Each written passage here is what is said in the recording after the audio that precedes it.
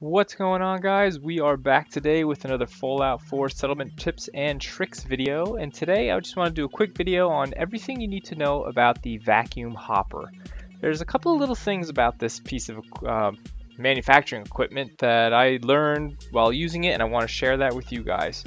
So I got one set up right here in the background. It's part of a larger conveyor belt system that I'm in the process of building, but for the purpose of this video, all we really need is what we've got right here. So real quick, what happens is material falls down here, runs through my conveyor belt system. If it ends up not being used, it will come back up through here on this conveyor belt and into this component storage. Being that this vacuum hopper is right here, it will suck it right back in. But what we're going to look at today is when you have things stored up in the vacuum hopper, how do they come out? Is it alphabetical? Is it random? And let's load a couple of pieces of junk in here. Now, some with a quantity of multiples, some with just a quantity of one, and we'll see how they come out. We'll see if they come out alphabetically, if they just come out in any random order, or whatever it is. So, we loaded those in. What do we got coming out here? These look like, alright, so the aluminum cans. Okay, so first thing right off the bat, the aluminum cans, I put 20 in there, so all 20 of them are going to come out before anything else. So if you store all your junk into one of these things, you've got, for example, I know I have a ton of the original, whatever it's called, original paper money. I forget what they call it, but I have over 4,000 of that. It's going to come out one by one.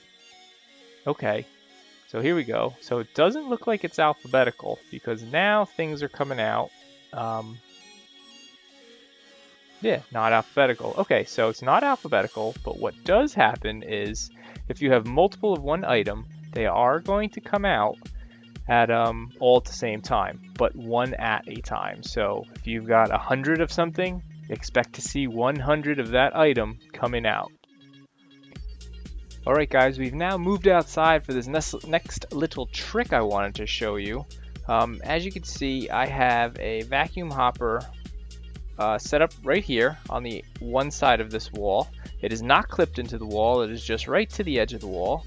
And on the other side of this wall, I have this steamer trunk preloaded with some materials. So what I'm going to show you here is you can actually turn this vacuum hopper on and it will pull all the material out of that steamer trunk through the wall. So what you can do here is you could set up almost like a storage system on the outside and then have this vacuum hopper right on the inside, and you'll be able to set up your conveyor belt system on the inside of a structure while it's getting all the material from the outside.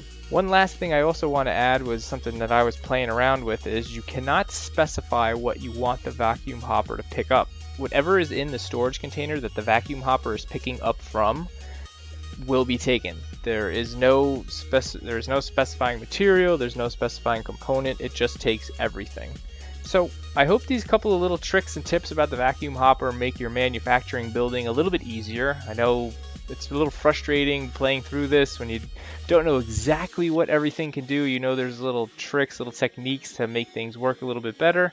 So I hope these things help you guys out with your next build. If this video was helpful or if you just enjoyed it, make sure to hit that like button and subscribe to the channel to keep up to date with all my settlement tricks and tips. Thanks for watching, and I'll see you guys next time.